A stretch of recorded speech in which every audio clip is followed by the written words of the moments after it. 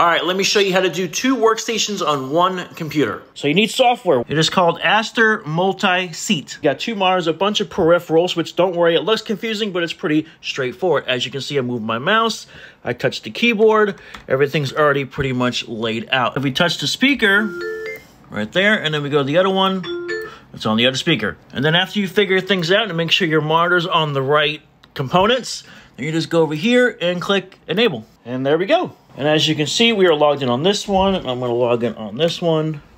Boom. Ba-bang. Pretty cool, huh?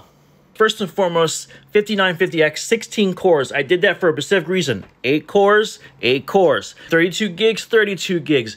GPU, 16 gigs, 8 gigs, 8 gigs. Think of it that way. You're splitting everything up. Now, when it comes to gaming, you might run into some performance issues. Here's what you can do. This obviously depends on the game. Like, I don't think CSGO is going to struggle on max settings, but something like Halo Infinite has 2 really important things, and a lot of modern games have this too, and that's this resolution scale. Just ride this baby down a little bit and it'll keep your frame rate high. Or you can use FSR or DLSS. It drastically decreases that VRAM and the stress on your computer. Another cool thing with Halo in particular is the frame rate target. See, I have it capped to 120. So the game's gonna work itself to try to achieve 120 regardless of how I have this set up. And you can see I do a medium preset and a medium preset on there. So it's all about balancing, but also making sure it doesn't look like crap.